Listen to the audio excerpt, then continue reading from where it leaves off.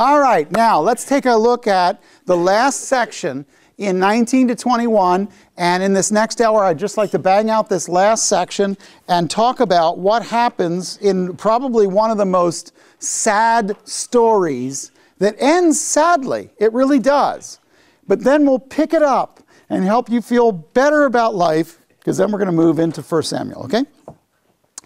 In chapter 19, the final section of Judges continues the theme that there was no king in Israel, and everybody did that which was right in their own eyes. And that section records some heinous acts of the tribe of Benjamin and the ensuing war that happens with the rest of the nation. And the book ends with Israel mourning at the loss of one of their tribes, or near loss of one of their tribes, and really not celebrating the land that they've been brought into. The whole idea was God gave them this land, and all they did was just blow it up and crush a tribe and have all kinds of poor standards. All right. When you get into verses 1 and 2, here's the setting, and the setting starts off as compromised leadership. If I had 2 words for it, it'd be compromised leadership in verses 1 and 2. It came about in those days, when there was no king in Israel, that there was a certain Levite staying in the remote part of the hill country of Ephraim, who took a concubine for himself from Bethlehem in Judah.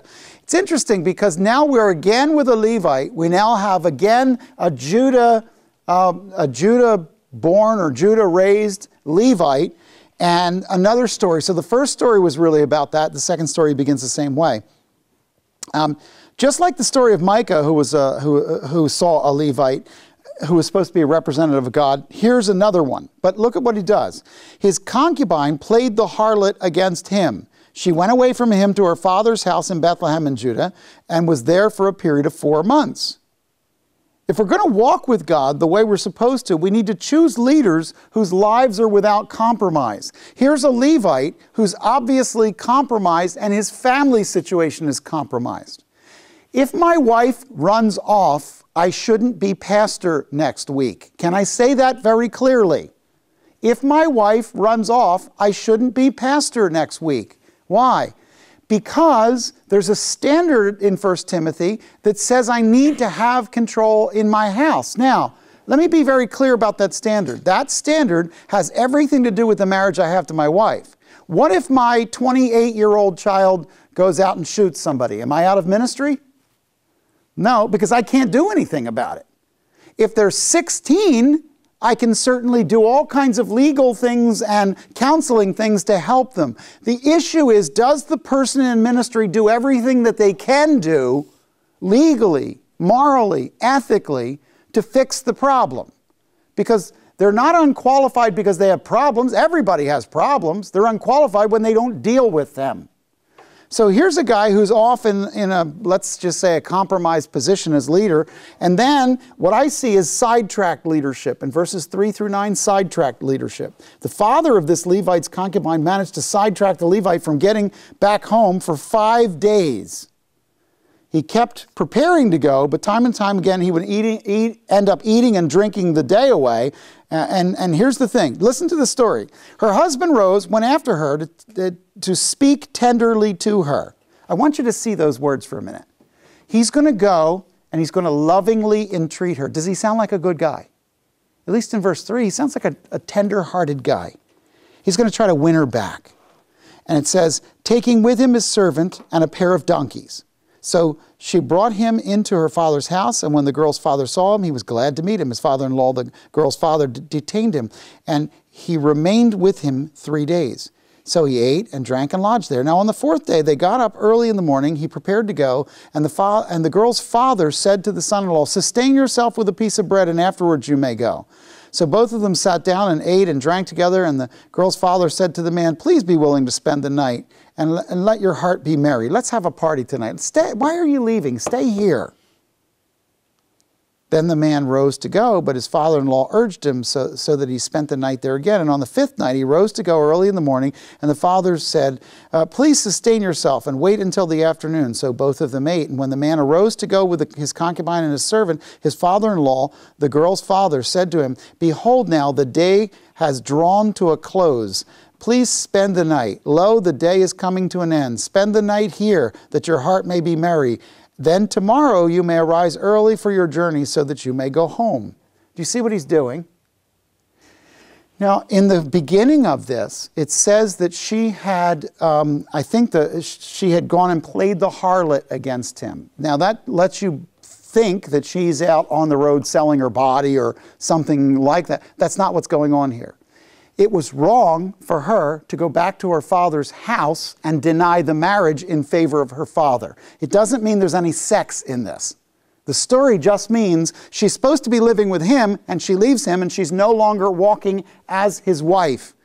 She goes back to her old hometown and her old setting. Am I telling you she didn't do wrong? She did wrong. Am I telling you that it's at the level of harlotry? That word is used to show that the marriage is broken. In other words, the vow of her remaining with her husband. It doesn't necessarily mean sex, although it could. My point in the whole thing is somehow we color the whole thing by a simple word, harlot, and what we see is this prostitute, and what we do is we dump in sex. It was enough that she left her husband, went and lived with her dad, and didn't come back to her husband. That was already wrong. And it seems to me that the father is not only complicit, that he's behind this. Do you see it? And here's the thing. Leaders need to be diligent and capable and avoid getting pulled off task. And this is a Levite, so he's a leader. And instead of being able to lead, he couldn't lead her, and now he's not leading the father-in-law, and he's getting pulled off task. The question I have is, what's he supposed to be doing? Well, he's spending day after day after day having another party every night. What's he supposed to be doing? Some crops are not getting tended. Some Levitical responsibilities are not getting undertaken. So when you get to verse 10 to 21, you start to see an out-of-touch leadership. And those are the words I'd put in, out-of-touch leadership. The Levite refused to go back into the city of foreigners, but he was willing to go into the tribe of Benjamin. He may have thought that staying with the city of his brothers would have made him safe, but it was clear that the man who offered him a place to stay knew that staying outside in the city square was not safe. Leaders need to be aware of the state of their people, and we can fool ourselves into thinking that the world is the only one with problems and our people don't have those problems, but that's not true. I want you to see in verse 10, it says, the man was not willing to spend the night, so he arose and departed and came to a place opposite Jebus, that is Jerusalem today, and there were with him a pair of saddled donkeys. His concubine was also with him. When they were near Jebus, the day was almost gone, and the servant said to his master, "Please come and let us turn aside into the city of the Jebusites and spend the night in it." However, his master said to him, "We will not turn aside into a city of foreigners who are not as the sons of Israel. We will go on as far as Gibeah." You see what he does? He says, I'm not going in that Gentile place. I'll go into this other place. It's also Jewish. It's going to be like us. It's not like them. It's probably as depraved as anywhere else. In other words, you can say, listen, I need counsel. I'm just going to go to a church and assume because you went to a church, you're going to get the Bible. That's not true. There's plenty of them that are just making it up. Okay? So the point is that he thinks he's safe because he makes a choice based on who the people are or who he thinks they should be. It says, verse 13, he said to his servants, "Come and let us approach one of the places, and we will spend the night in Gibeah or Ramah." So they passed along, went their way. The sun set on them near Gibeah, which belongs to Benjamin. They turned aside there in order to enter and lodge in Gibeah. When they entered, they sat down in the open square of the city, for no one took them into the house to spend the night. You have to understand that a lack of hospitality in and of itself is a condemnation on a city.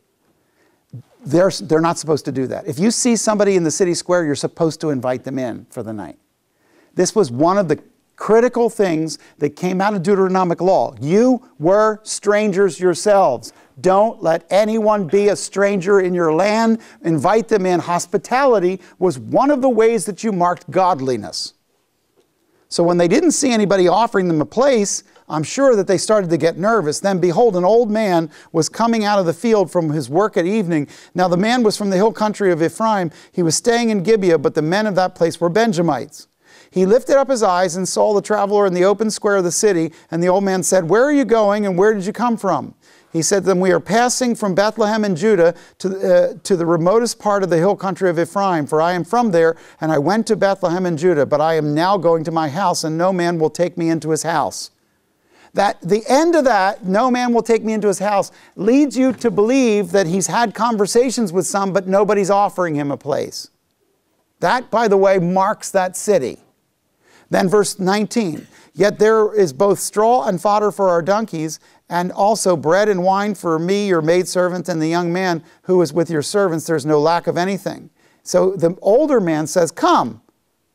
And it says, the old man said, peace be to you. Only let me take care of all your needs. However, do not spend the night in the open square. It's obvious to me that the man knows that this is a dangerous place. It's obvious to me that there's an issue involved in this. And it says, so he took him in the house and gave the donkeys fodder, and they washed their feet and ate and drank. While they were celebrating, behold, the men of the city, certain worthless fellows. Do you see that phrase again? Where did you see that before? Worthless fellows. Did one guy hire a bunch of them? Yeah, the Abimelech story.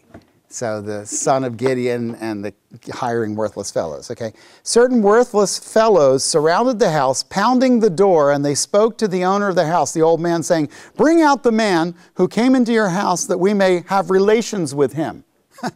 I mean, there's a good opening line, I mean, really. And then the man, the owner of the house, went out to them and said to them, no, my fellows, please do not act so wickedly. Since this man has come into my house, do not commit this act of folly.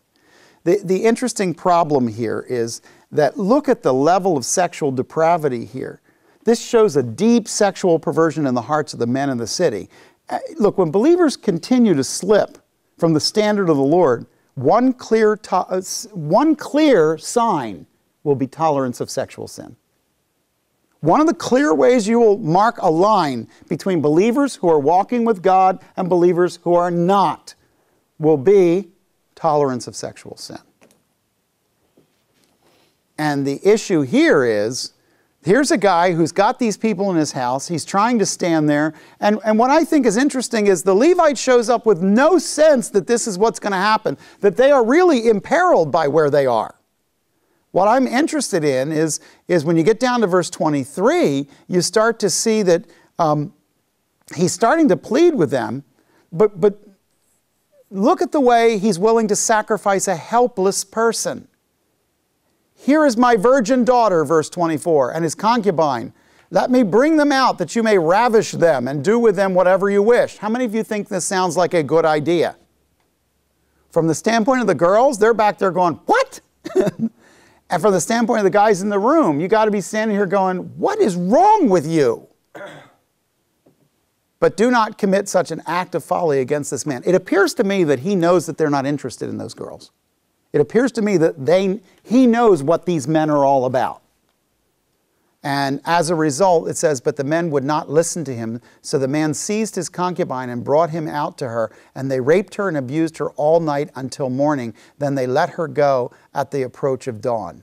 What I think is interesting is look at the amount of time that this woman was held back by the father-in-law in the beginning of the story. And now look at her end. Her end is terrible.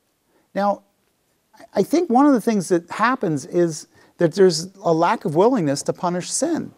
And what you end up here is the men would not listen to him. They seized his concubine. Look at verse 26. As the day began to dawn, the woman came and fell down at the doorway of the man's house where the master was until full daylight. When her master arose in the morning and opened the doors of the house and went out, then behold, his concubine was lying at the doorway at the house with her hands on the threshold. He said to her, get up and let us go. But there was no answer. Then he placed her on a donkey, and the man arose and went to his home. And he entered his house. He took a knife and laid hold of the concubine and cut her in 12 pieces, limb by limb, and sent her throughout the territory of Israel.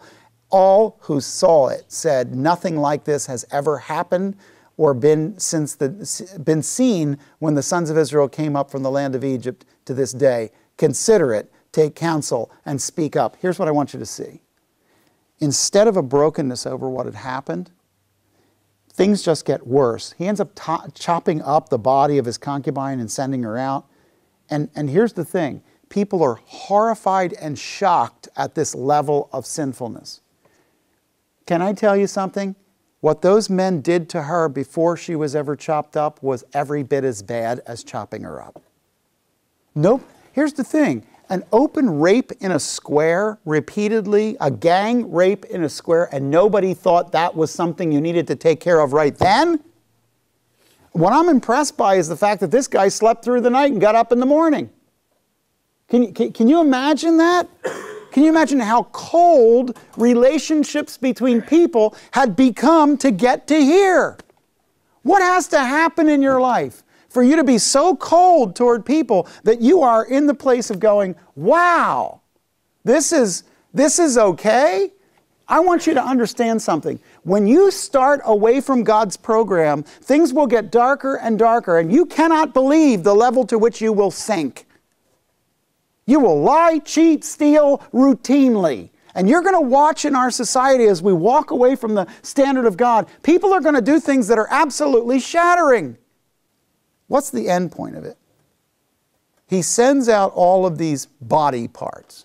He shocks them by sending out these body parts. In verse 1 it says in chapter 20, then all the sons of Israel from Dan to Beersheba, including the land of Gilead, came out, including the ones who were on the other side of the Jordan. Everybody heard about body parts. And the congregation assembled as one man to the Lord at Mizpah, which is east of Jerusalem over in the wilderness. And the chiefs of all the people, even all the tribes of Israel, took their stand in the assembly and the people of God, 400,000 foot soldiers who drew the sword. Now the sons of Benjamin heard that the sons of Israel had gone up to Mizpah, and the sons of Israel said, tell us, how did this wickedness take place? Well, I want you to underline at the end of verse 3, how did this wickedness take place? And I'd like to hear your answer as to how it took place. How did it get this bad that this could happen? They aren't following the Lord anymore. They aren't following the Lord, and they've turned off one standard after another to which wrong became right and normal. Your eyes adjust to the darkness in the room, and now darkness has fallen on the land and it looks normal to them. This is the right question. How did we get here? But here's the problem. When we are facing a cataclysm in morality in this country, nobody's asking, how did we get here? We're not even at the place where it's bad enough yet. How did we get here? And the issue is we got here because we ignored what our founding fathers gave us as a biblical morality. We forgot who we were. That's how we got here. And now we're fighting because of color and race.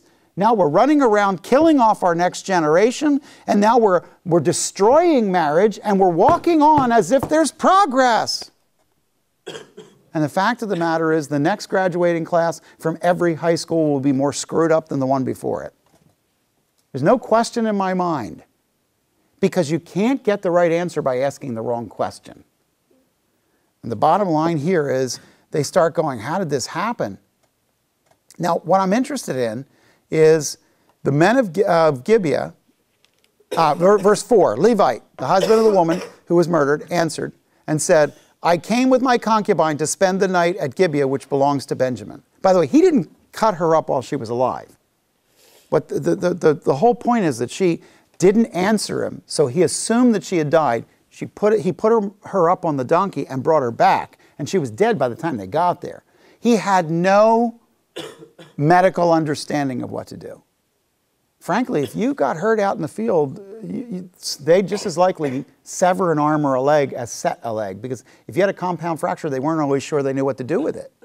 You have to remember that this was a time when they had very, very limited knowledge of what they were doing. So he took her corpse and sent out pieces of it. But look what it says. It says, they intended to kill me. Instead, they ravished my concubine so that she died.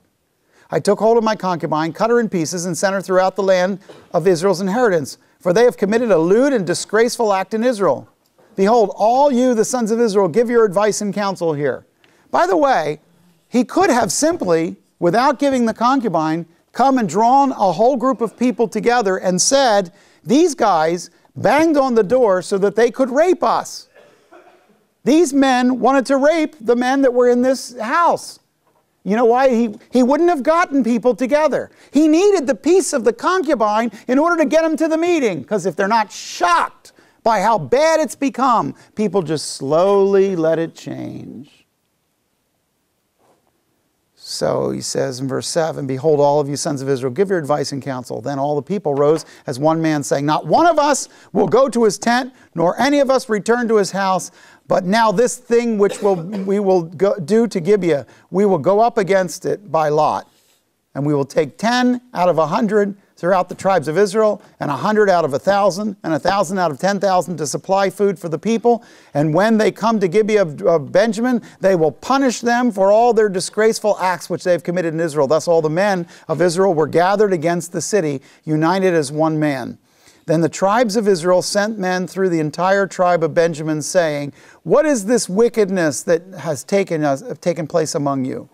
Now then, deliver up the men, the worthless fellows in Gibeah, that we may put them to death and remove this wickedness from Israel. But the sons of Benjamin would not listen to the voice of their brothers, the sons of Israel. They're actually going to come to the defense of these guys. They are unwilling to punish them.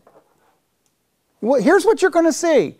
As lines are drawn in our country, people will clearly do wrong, and people will just surround them and not let anybody punish them for what they're doing. And the fact of the matter is, there's wrong on all sides here. But the reality is, these guys, this was a heinous wickedness. I'm not saying the other tribes were all pristine. I'm saying they did the right thing by surrounding them and saying, you take care of it and we won't have to, but if you don't, we will. And then it says, then the tribes of Israel sent men through the entire tribe of Benjamin, saying, what is this wickedness that has taken place? Now then, deliver up the men, the worthless fellows in Gibeah, that we may put them to death and remove this wickedness. But the sons of Benjamin would not listen. Verse 14, the sons of Benjamin gathered from the cities of Gibeah to go out to battle against the sons of Israel. From the cities on that day, the sons of Benjamin were numbered 26,000 men who drew the sword, beside the inhabitants of Gibeah, who were numbered 700 choice men.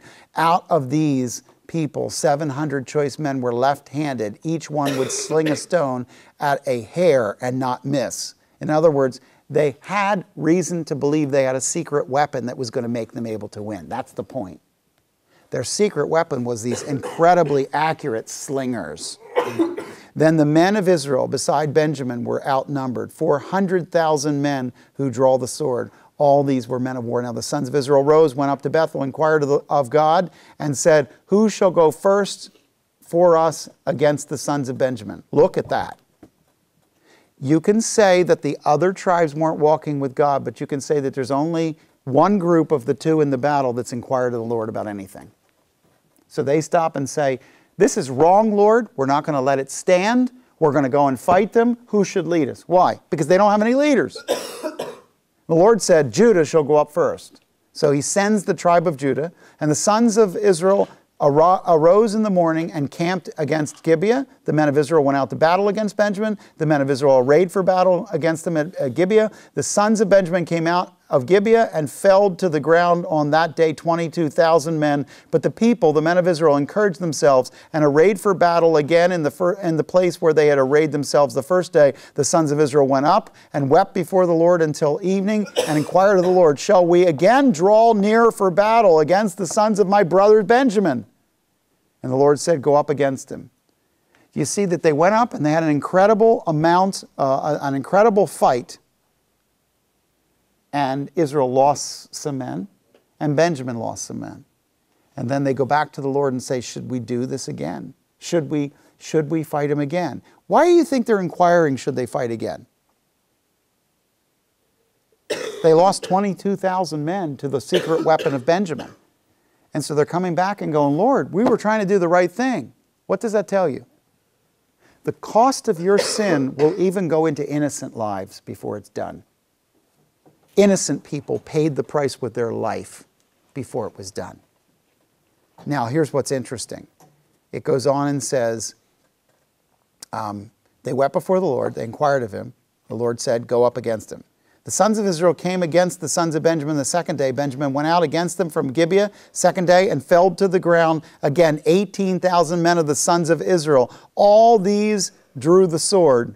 In other words, they're not killing people who are not in the battle, but they're killing a mass number of people of Israel. Look what God is doing. God sent Israel into Benjamin to correct the behavior of Benjamin. So why is God letting Israel take such losses? Why?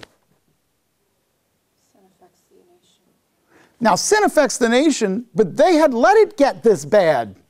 They are part of the problem. You are not going to fix this problem without taking losses on your own.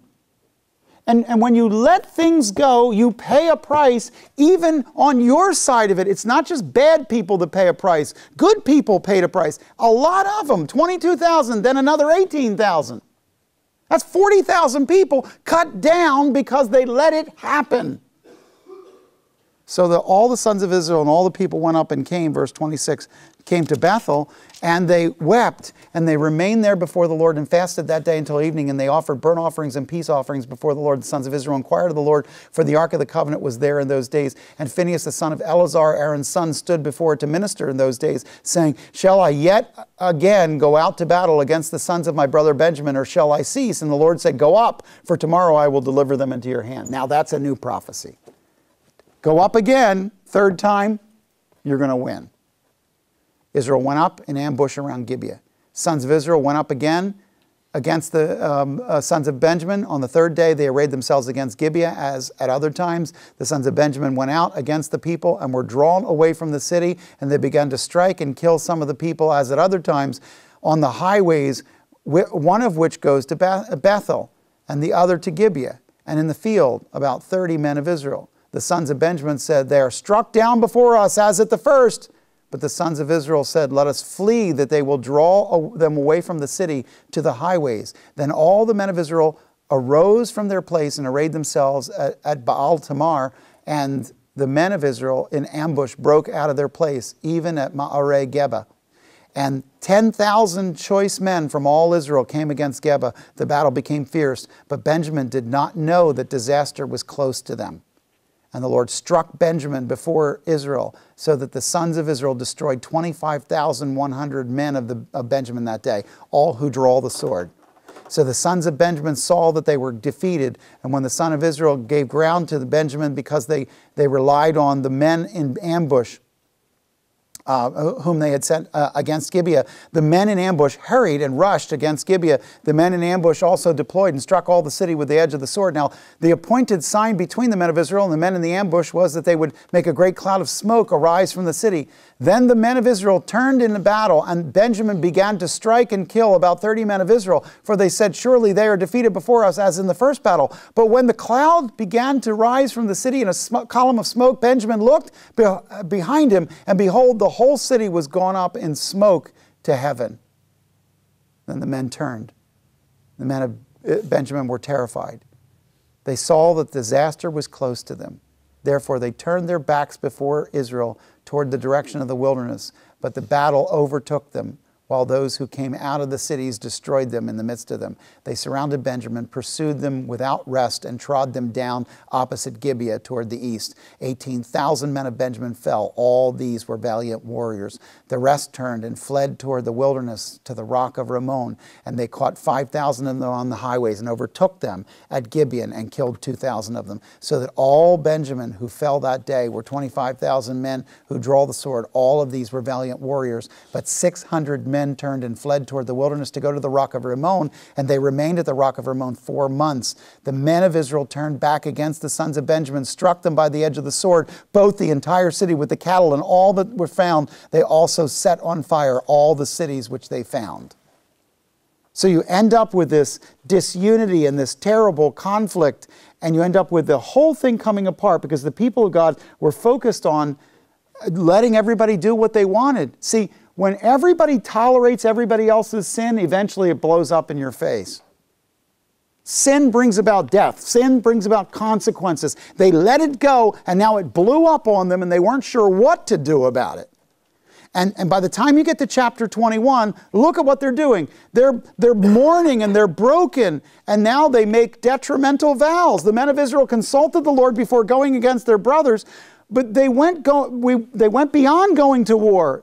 They made a vow not to allow any of their daughters to marry the tribe of Benjamin. They went beyond what God told them. Because one of the things that happens is when so much pain is allowed, the backlash of that pain goes well beyond righteousness. It goes into vengeance. And so for the first 7 verses, they're like, we're not even going to let our women marry them. Well, what's going to happen to them? What's going to happen if the tribe is drawn all the way down to the bottom and there's no one to marry into that tribe? They've destroyed their cities. They've ruined their families. They've uprooted the people. They've killed off many of the men. Without reseeding that tribe again, that tribe would die off from the earth. Because they made promises, they were forced to come up with other solutions. So God's people have to consult God before making vows. The first 7 verses are about them making a vow God never told them to make. You can become more righteous than God. In your own eyes and in your own conceit, you can go, I am going to do more than God said. Well, you do more than God said and you did what God didn't tell you to do. That's what it comes down to. In verses 8 to 15, they force a solution. What's the solution? The sons of Israel take and kill all the inhabitants of Jabesh Gilead for not coming to Mitzpah. Now there's retribution on tribes in the east who didn't come. And they take 400 virgins from the tribe and they give them to the sons of Benjamin. So now they're killing off somebody over here who wasn't at the battle, taking those girls and depositing them into Benjamin and making them be part of Benjamin. Here's the problem. They're treating the girls like cattle. What they're doing is answering sin with sin. That's what revenge is. Revenge is when you answer sin with sin. When you take on to yourself something. When we jump into something that creates other problems, we can feel the need to force a solution on the problem, but we have to be careful not to compound sin with sin, and that's what they're doing here. Let's get down to the end of the chapter because we've got to close this off to go to a break. In the end of it, in 16 to 25, you have a story of planning wrong as a solution.